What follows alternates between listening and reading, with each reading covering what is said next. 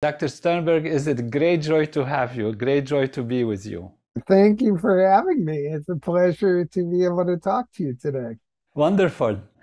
Dr. Robert Sternberg is one of the most cited psychologists of the 20th century. He's authored and co-authored over 1,500 publications, including articles, books, chapters in books, and it's a great joy to be with you and to have the time to present to our viewers and listeners some of the marvelous work you've done. Let's take maybe two areas of great concern in human life: intelligence, because we want to succeed, and feelings, because this is ultimately what we live our life through, which means feeling of happiness, feeling of love, the needs that we have. And you have so beautifully delved into these areas, which are quite complex in terms of defining them, their categories, and what they do for us. So shall we start with intelligence? Because this is the intellect guiding our life in terms of decision making, and people have a different perception of what to be intelligent is. And you have so beautifully highlighted that there are all kinds of intelligence, that it's not just the person who succeeds in academics, the person who is great in mathematics or physics or astronomy or whatever, but also the people who can live life better and make their life better and have intuitive decisions rather than just analytical decisions. So there are components of intelligence, and there are areas in which these components are playing their role or are being analyzed, synthesized, and categorized, etc. So can we talk about the three components? And by the way, it's amazing that a lot of your work puts things in three factors of three, be it in love, be it in different things. It might be interesting why the three number keeps coming, but that's a different story. So let's see, what are the components of intelligence? I have What to you tell you first, though, that the biggest surprise was when we had triplets. I'm serious. I That was see. too much Oh, because what are wonderful. the Tell me chances about of it. You getting had triplets? triplets? We have triplets, yeah. So when you say I do things in three, I take the three very seriously. And are they different to any extent, the triplets, one Uh, from the other? Two are identical twins and they're girls, and the third is a boy, and they're all 11 years old, as you would figure. They're all the same age. Yeah, but you were talking about three, so I thought I should mention just how seriously I take it. So, in terms of intelligence, the usual view is of intelligence in a very academic sense, as IQ or a score on a standardized test, an ACT, an SAT, or whatever you. And what I have emphasized is that IQ tests were originally designed for a very specific purpose, and that is to predict academic achievements. They were designed by Binet in 1905 to figure out which kids needed special education in Paris. And that's all they were designed for. It was really a very specialized purpose. Somehow, something devised over 100 years ago that was made for a specific purpose is taken on a life of its own. And it's being used way beyond what it was originally intended to do. So I view intelligence in a very different way, and that is figuring out what you want to do with your life, devising a plan to do it, and then as the plan goes along, making sure it's working, or if it's not working, correcting it, and sometimes changing your goals and sometimes changing your path to the goals. But it's about what you do with your life. It's not about whether you remember how to compute a sine or a cosine. So, in order effectively to sort of plot out your life, These days, I'm saying you need four abilities rather than three. You need the analytical ability that IQ test measures, sure, but there are other things that are more important. The first is creative skills and a creative attitude, because intelligence isn't just skill, it's also an attitude toward life. And by creativity, I mean, in one sense, that you're willing and able to come up with ideas that are novel and different and that are useful. But the main thing is it means you think for yourself, that you're willing not just to do what everyone else does, but to do things your own way. And that's hard to do because there's so much pressure to conform and do things the way everyone else does them. But that's the first thing, that you think for yourself, and you've got, you might say, the courage to defy the crowd, to do things the way you think and sometimes know it's the right way to do them. The second element is the analytical one, which the IQ tests somewhat measure, but they measure it in a very narrow and academic sense. So if you think about standardized tests, whether it's ACT, SAT, A level, GREs, LS, whatever the test is, think about how different they are from real world problems. It's incredible. Real world problems aren't multiple choice. They often don't have a single answer. They change as you try to solve them. The problem keeps changing. There's no one path to solution. They're emotionally involving. They have real world consequences. I could go on.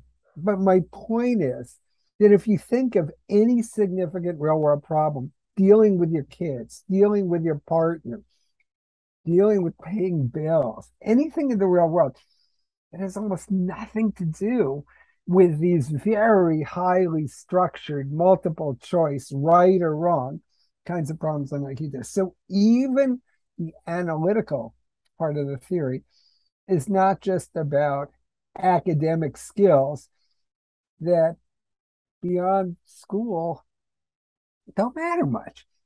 The third part is common sense or practical intelligence. And what we have found in our research, and you don't even need the research, everyone knows this, Yeah. is that common sense and IQ are really different things. There are a lot of people, and some of them are politicians in our country, who have very high IQs and have gone to Harvard and Yale and Princeton and prestigious schools, and they have no common sense. And they get elected to the Senate and the House of Representatives, and some of them become governors. And all you have to do is listen to them open their mouths. And you realize, and it's not just politicians, you realize there's so many people in so many walks of life who, whatever their IQ is, they have no common sense. And sometimes people with high IQs make the mistake of thinking that a high IQ guarantees common sense when it doesn't. And the fourth element that I've added more recently is wisdom. And wisdom is basically seeking a common good. Because what I realized is missing in the world, we have so many challenges in the world today. Pollution and global warming and wars and violence and, diseases. It's not enough for us any longer just to think about intelligence as what can I do for me. Wisdom is about trying to find a common good. It's how can I use my brains and all my skills to advance not just myself, but to make things better for others too. And so if you look at intelligence broadly, you begin to realize that we're just measuring the wrong things. And the result is we end up with people in positions of power, whether it's government or businesses or universities for that matter, who maybe aren't the right ones. That's beautiful. So we have you have taken examples of Alice and Barbara, and that have been, one is high IQ in this sense, and Barbara is somebody who's intuitive, and they were both taken at Yale University, I guess, and they both contributed deeply to the research, to advancement of knowledge and advancement of science. And so the one who is intuitive and not high IQ necessarily, but has more of a, can we say, right brain versus left brain? Of course, these are not so dramatically divided. We know this theory of specificity in right and left has been a bit debunked, but there are at least functions of Gestalt, functions of wholeness, at the same time functions of categorizing and specificity and putting things in individual corners. Did you look at like brain anatomy and physiology at all to see if this correlates with actual anatomical function, or we don't need to go there? I don't do neuropsychological research, but the preponderance of evidence today is that intelligence is very broadly distributed over the brain, that it's not like here or there, that it's broadly distributed, and that a lot of the intelligence is in the connections.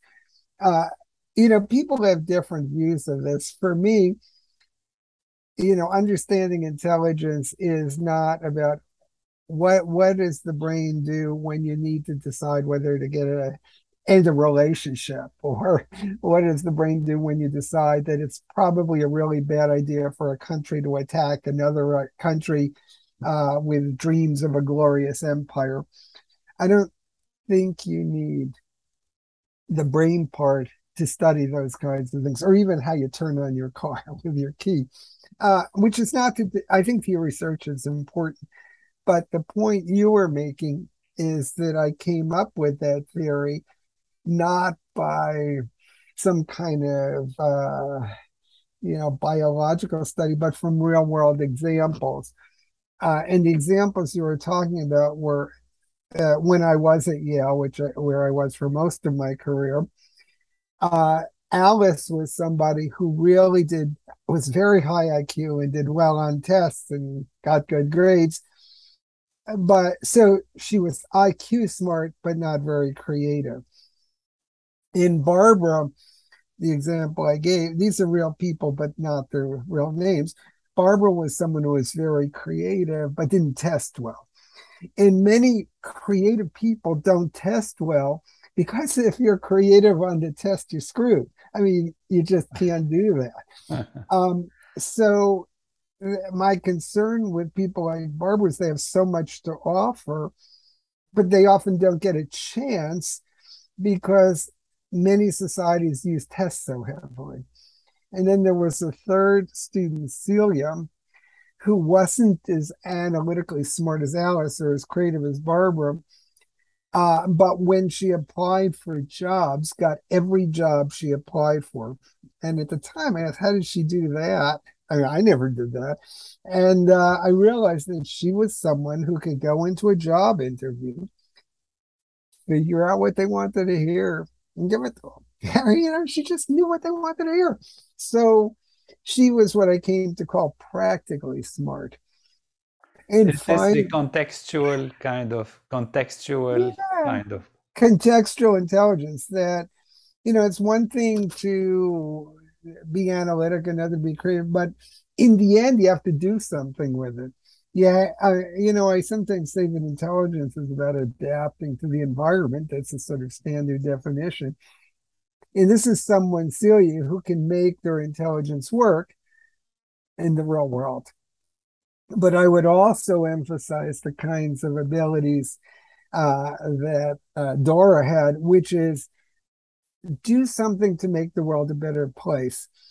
The world is so challenged now with really serious problems. I mean, we have one dictator who's threatening to use nuclear weapons, and we have COVID that doesn't seem to want to go away, and we have global warming that's leading to hurricanes, including in Florida, your own state, that are almost unbelievable.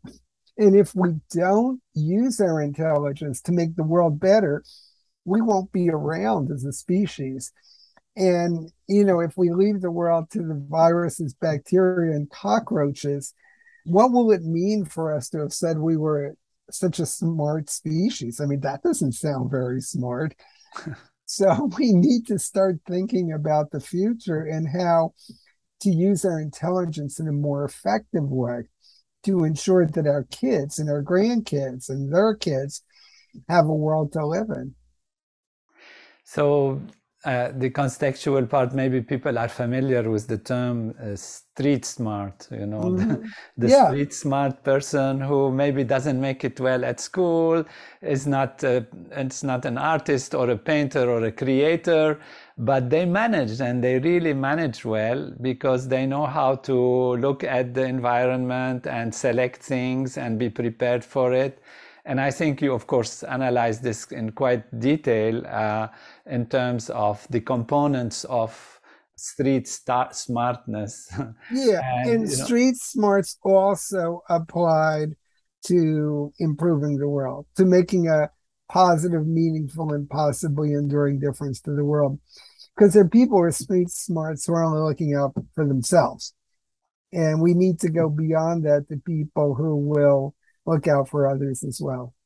That's beautiful. So what would then be the end goal or end product of intelligence if we want to look at it? Because some people say or could assume that what is the reference that says ultimately you've lived your life in an intelligent way?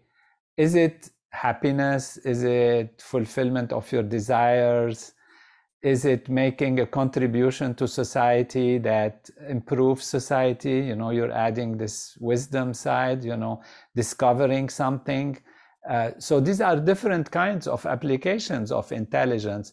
But is there like a common goal or different goals that can say, well, in your track, you've succeeded? And that is, I'm happy that we have this kind of intelligence in our society. Yeah, well, I think it's important that everyone set their own goals and that we not specify in advance what people's goals should be. What I would say is that while achieving happiness and fulfillment, for me, and this is just for me, the meaning of life is to make the world a better place, even if it's in a small way. It could be in your family, it could be in your community, it could be nationally or in a company. Small way, big way, but that the world is a little bit better for us having lived in it. But that's the way I see the meaning of life, and others might see it differently. But if everyone's selfish, if everyone just looks out for themselves, we as humanity don't have much of a future. Oh, beautiful. As you know, my area and field of interest, after having gone through the academics and the rigmaroles of medicine and neurology and all of that, and neuroscience, has been developing consciousness. And the title of our podcast is Consciousness is All There Is. Not this particular podcast, but the general theme under which we work. And that is consciousness. How does consciousness play a role? Of course, we are conscious human beings, and the more we have a broad understanding and broad consciousness, the more information we are able to have, the more the container of knowledge is bigger. So the bigger the container of knowledge, and also intelligence. Some people kind of sometimes mix the idea of broader consciousness with greater intelligence, which is not necessarily the case, but broader consciousness might be an important factor in whatever type of intelligence one is dealing with, which means not being focused on small aspects, but try to see more variables, more factors. And that's really what you are doing, in the sense of showing that intelligence has different applications in different places, different results come from different types of intelligence. And therefore, as you also said, the brain, for example, is not just a localized area that intelligence here or there. Yet we know that the brain has many, many functions that are different. It's not like one thing that does things. So there is, at the same time, broadness, at the same time localization. So we know that if you damage this one part of the brain, you're going to lose that one faculty. If you damage that other part, you lose that other faculty.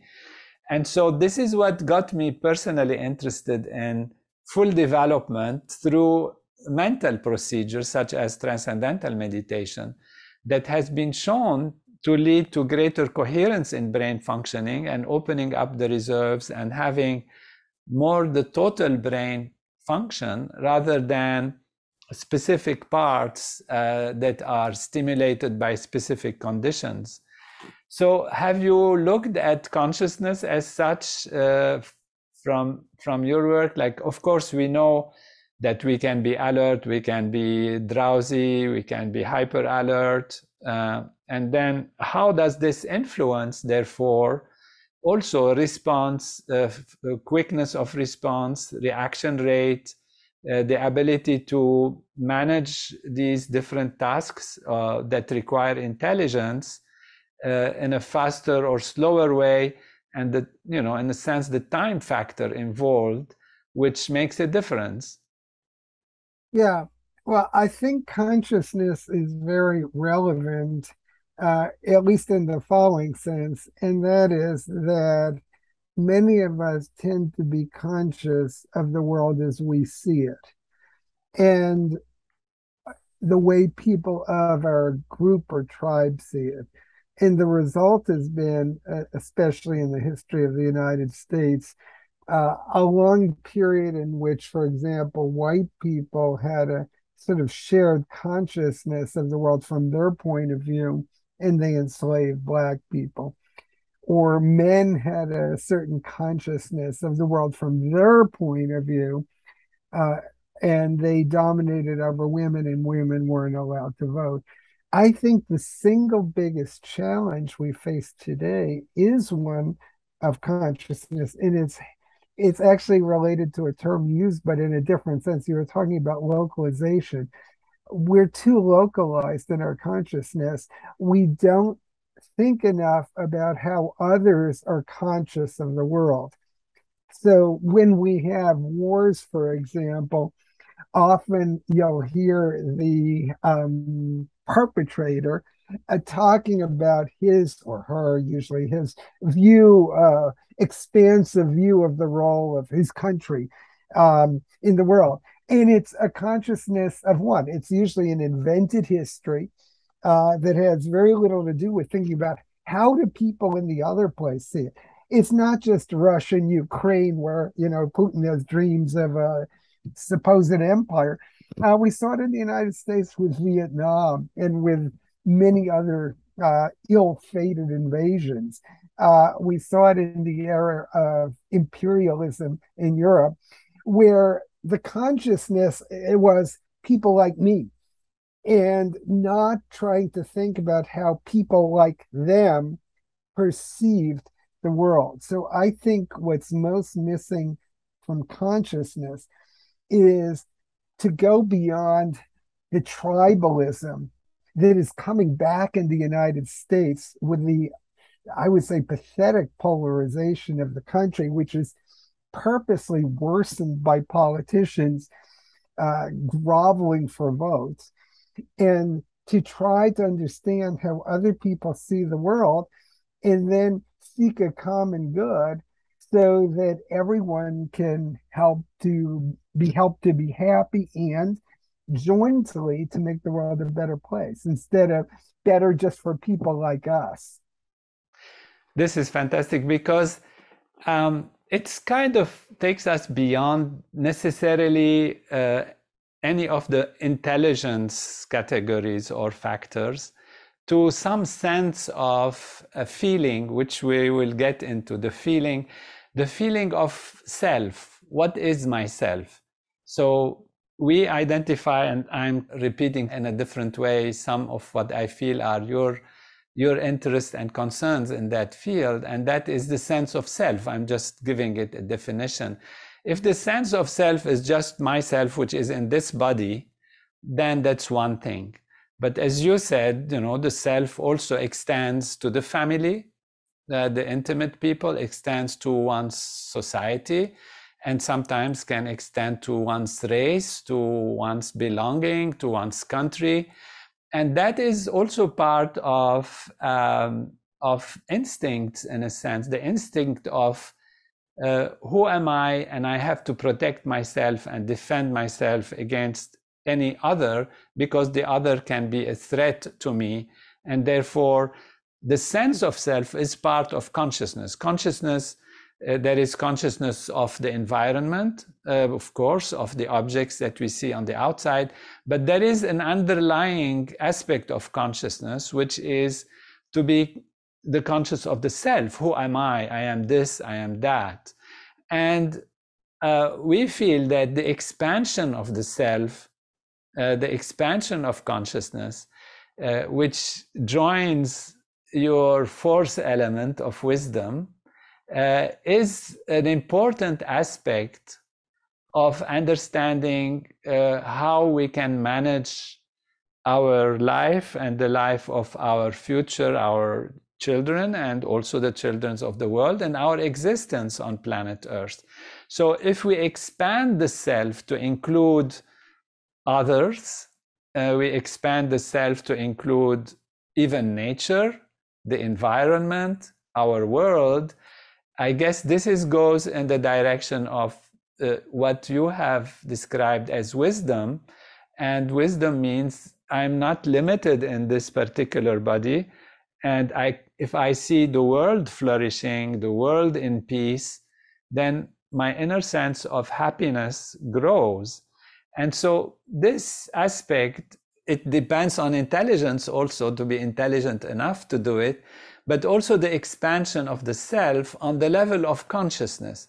So the development of consciousness and the understanding of some basic level of life that is beyond the localization in the brain, the localization in the identification of one's identity to belong to a certain group. I am a New Yorker, I love New York, and I am this and I love that, and the rest I don't care.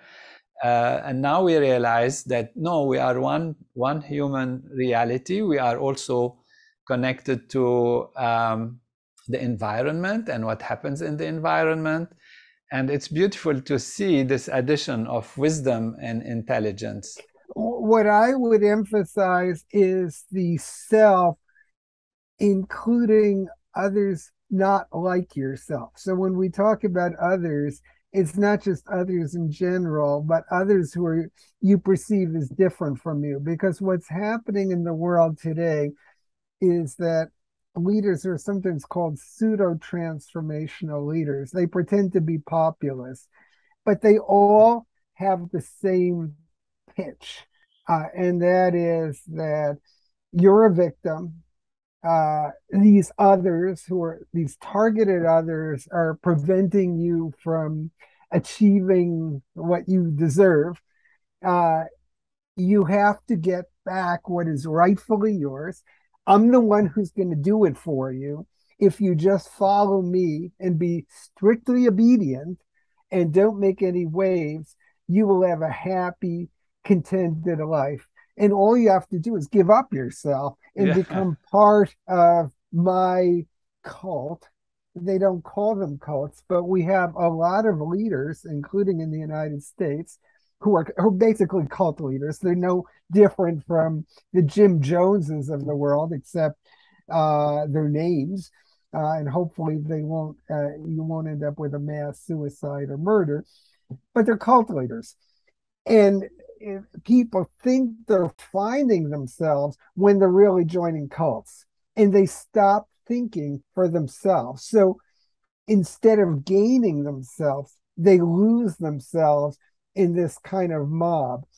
And the pseudo populists, the would be dictators, and the dictators, they all have the same playbook.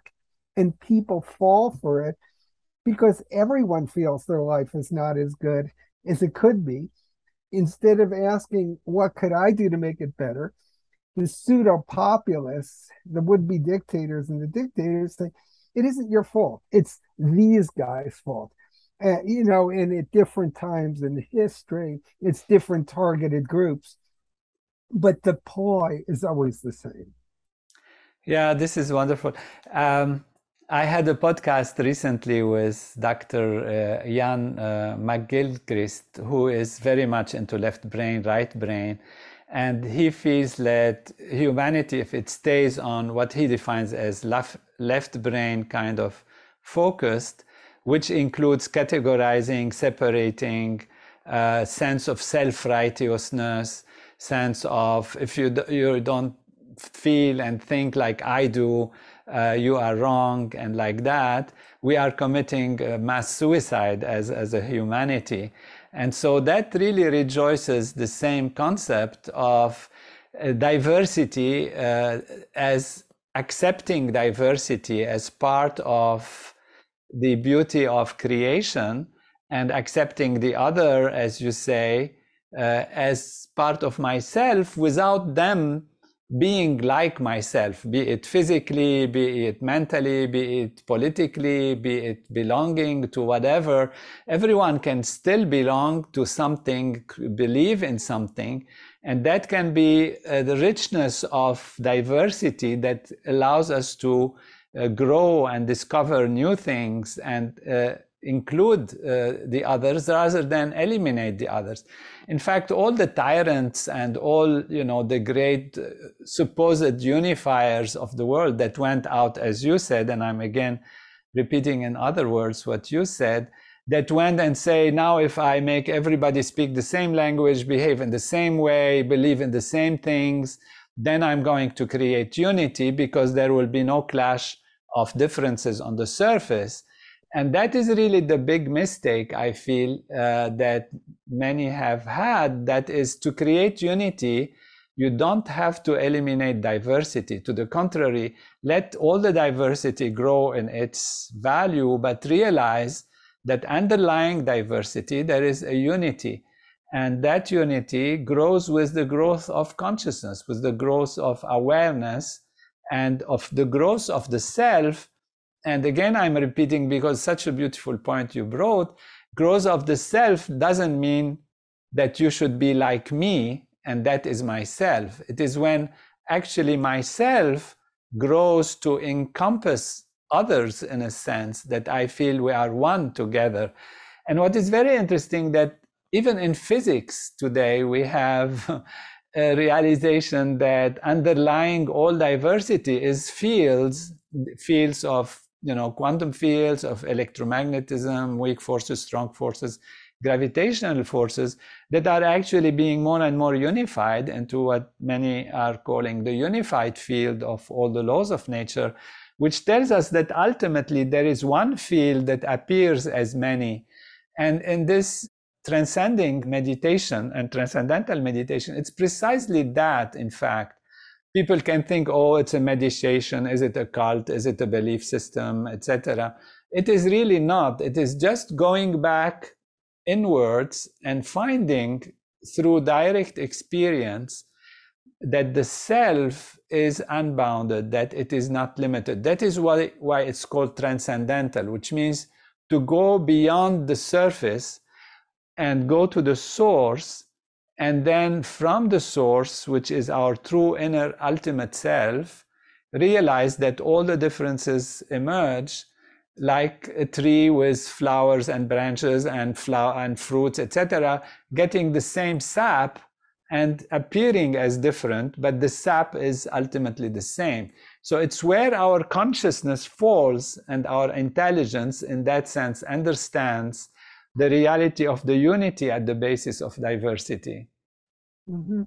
Yeah, I would agree with everything you said. I wouldn't relate it to left brain, right brain, Right. but the idea is I agree with all those. What pseudo populists do, these leaders, is rather than appealing to people's better natures, they appeal to fear, fear of people different from yourself, anger, the sense that I've been gypped in life, a sense of victimhood, uh, sort of the generalized anxiety we all have in us, and to a sense that you can be the master not only of yourself but of others too.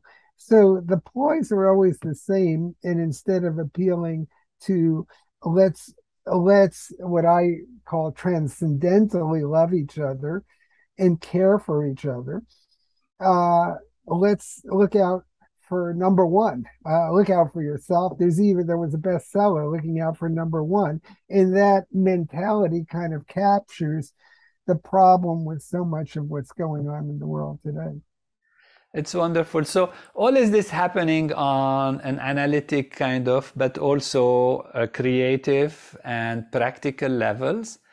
And how does this uh, translate into feeling, the ultimate feeling we have? Because at the end of the day, we analyze things, we want to succeed, but the end product of all of that is how we feel about it, how we're feeling we're doing. One can be satisfied intellectually with something, but might be on the feeling level not so happy or sad or depressed or anxious, and all of that. And it also takes us to love, and which is a great feeling of connectedness and relationship, to wisdom, which you are now really highlighting, but wisdom in terms of others. That means we can translate it into love also, in a sense, love of the others. So you have a very profound understanding and theory about love, and whether the love that you describe between people on a personal level can be extended, or these dynamics of love, which you beautifully described in terms of passion, intimacy, and commitment, then can be translated in terms of that component of wisdom, where the love is not just for one person, but now can we translate that into for society also as a whole? Yeah, the basic idea of the theory of love is that love, whether it's for a lover or a child or for something larger, has three components: intimacy, which is feelings that we have been talking about, of connectedness, of communication, of caring, of friendship, of wanting the best for someone else. Passion, which is the excitement and the sort of spark you feel toward one or more other people, and commitment, which is that you're in it for keeps.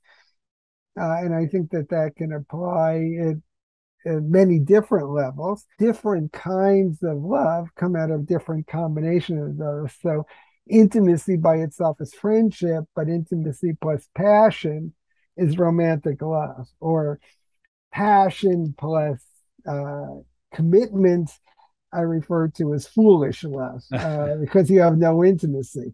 Or just commitment by itself, I refer to as empty love, because you're committed, but you don't have the feelings there. And what motivates different, what I call triangles of love, or stories. So one story could be, for example, a fairy tale story where you imagine a prince and a princess together, or another could be a travel story where you're, say, two people traveling together through life, or a business story, which is we're business partners in this deal. Another story, there are bad stories like a horror story with a terrorizer and a victim. But the idea is that I think that these pseudo transformational leaders always appeal to different kinds of horror stories. And that is where you're being victimized, and it's time for you now to be the vanquisher, the conqueror, and to put those other people in their place. All of these leaders have the same deal. Whether it used to be the whites on the blacks, and now it's the Russians on Ukraine, or men on women. It's always you're better than they are, and now you should get your just desserts. And if you're starting to feel like that, you're not increasing your individuality. It's being taken away for you to join a sort of cultish mob. It's beautiful. How can we look at these aspects of love when we look at wisdom towards society? For example, is it only intelligence, wisdom related to the intelligence of thinking and feeling that I have to do something good for the world, I have to improve my life, my environment, I have to connect with others? But do these three components of love, which are very clearly defined and very pertinent in a personal relationship, but as you said, could be with a child, with a friend, to society as a whole, which means, should one feel intimacy with society in the sense of knowing what is there, knowing what's going on, and feeling personally involved? Should one feel commitment, like I commit myself to make the world better? Should I do it with passion and excitement? And would these three factors, when they are balanced, are the necessary ones? Did you take that into this wisdom category? Yeah, that's actually something I'm working on now. The theory applies to your relations with the world in the sense that intimacy is about that other people are not really that different from you. That if you're willing to let go of artificial barriers, you can communicate with and care about people who aren't like yourself. Passion is a passion for making the world better and for helping others beside yourself. And commitment is that you're committed to do something. You're not just talking about it, but you're committed to caring for others and for the world. The problem is that in today's world, I also have a theory of hate. And in the theory of hate, the bad leaders, what they do is they use these components in a sort of perverse way. So they encourage negation of intimacy, which is those other people aren't like me. They're despicable. They use terms like cockroach or garbage or animals or apes. The language is always the same. And we have candidates in our country who have started using this language. It's that these other people, you'd never want your daughter or your son to marry one of them. You can't communicate with them because they're not even human. It's the same thing the Nazis did, really. And passion is directed in a negative way. Let's get them. Unless we go after them, they're going to get us. That's sort of what Putin's doing right now with Ukraine, making up these sort of phony stories about it's either us or them. It's the East or the West. So they invent these kinds of stories, and then they try to gain commitment of the people to these artificial stories. And the way they make people fall for it is either you're with us or you're against us. And in Russia right now, you go to jail for 15 years if you say anything that isn't quite what the government wants you to say. So they use a combination of join us and things will be good, don't join us and things will go really badly for you. And they encourage hate. And that's what bad leaders do. And it's happening in the United States. It's not just in other countries. It's happening right here. The encouragement of divisions among people for political gain. Yeah, it's really interesting to see how if you take the opposite, you understand more the positive side also.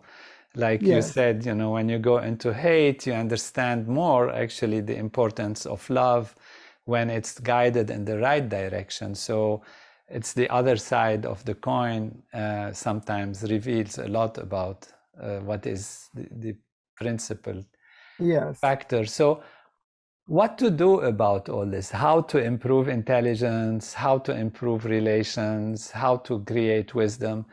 I guess one is education, communication, awareness, but what one is, of course, what you're doing is laying it out, and then that means awakening one's awareness, one's intelligence, one's feelings to these realities. And already when this is awakened, one starts asking questions. So what to do about it? Is it on the level of trying to be more intelligent, telling people, look, you can be intelligent in these different ways. Now let's be intelligent by being wise and save our world, or something we can do about the feeling level, or all of that? Yeah, I was just writing about that this morning. What you do is in schools, instead of teaching content that's divorced from world problems, you teach content where students think about world problems in these terms and they simulate how they would solve them. The main thing that's missing is really critical thinking. It's not just accepting what you're told because some authority told it to you and then accepting it on faith. We rely too much on bad authorities and faith in bad authorities. And it's really thinking for yourself and realizing that if you're being told things that don't correspond to what's going on in the world that you can see with your eyes, if you have a leader who's constantly lying to you and you don't care, then you're not thinking critically. If you have a leader who doesn't make sense, their story changes from one day to another, and they actually do that on purpose so that you will accept them as an authority. You don't care about the world anymore. You simply view the eyes through this pseudo-populist leader. If you're in that boat, you're in the wrong place. So we need to educate students to think for themselves, to make sure that what they believe corresponds to what's out in the world, and that it makes sense, that it's internally consistent. And that's exactly what pseudo-populist leaders don't want. Education, very important. Yeah. Because as we know, people get prejudice. They, start wearing glasses of different colors and belonging to different basic aspects and principles and beliefs, even that that connect them to some realities, of which in some cases scares them. If they do the wrong thing, they're going to go to this part of eternity, and if they do the other thing, they go to other part of eternity, and you have to follow exactly that. And it's amazing that when one has grown with these prejudice and narrow feelings of vision and belonging, that one actually starts wearing inner glasses that have colors that are colored by those principles. And then you can say, well, look, this is white paper, and they'll tell you, no, it's yellow. And here there is no logic or intelligence or feeling or anything that can make them see white, because they have yellow. You can tell them a million times, you're not seeing the thing in the right view, but this is their filter, which has come from their education. And so the task is it's quite demanding to change all of that. Obviously, I mean, all the wise people have been like yourself, trying to do this and educate and say we should continue to do that. But in my perspective, my humble perspective, we have to also clean up the system from its prejudices and stresses. And this is how I personally looked at transcendental meditation as a technology of removing what we call stress. And therefore, the stress is all the prejudice, all the deposit of experiences and beliefs that are leading us often in the wrong perception, where not intelligence, nor feelings, nor even conditioning, punishing, and rewarding seem to remove. And so this going back to the real inner transcendental self removes these blocks of prejudice and stress and fears from the other. Because if you've had an experience with somebody in your environment repeatedly, and you built an idea about their whole group as being a bad group or a negative group, there is more than just explaining that, no, come on, this is right, you should be this, you should be that. You have to actually clean up the system from those impressions that are probably sitting there somewhere as molecules and circuits of the brain and physiology also at the same time that color your vision of things. Yes, I totally agree with that. It's beautiful. Dr. Sternberg, we've taken amazing time from yourself. It's so rich. I'd like to go for hours with you and maybe see you again and discuss other points that you'd like to say. But is there something specific or something you'd like our viewers and listeners to understand and hear that we didn't cover? I think we're pretty well covered it. I think the main message is that everyone can do something to make the world better.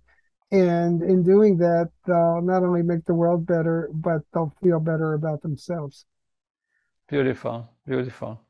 Wide range from intelligence to feeling to the self expanding and making life better for everyone on every level. Such a beautiful vision and study, a lifelong journey of understanding human reality. We are delighted to have you, Dr. Sternberg, and we wish you a continuation of your wonderful work to make humanity and the whole globe, our planet, a better place for everyone. Thank you so much. My joy.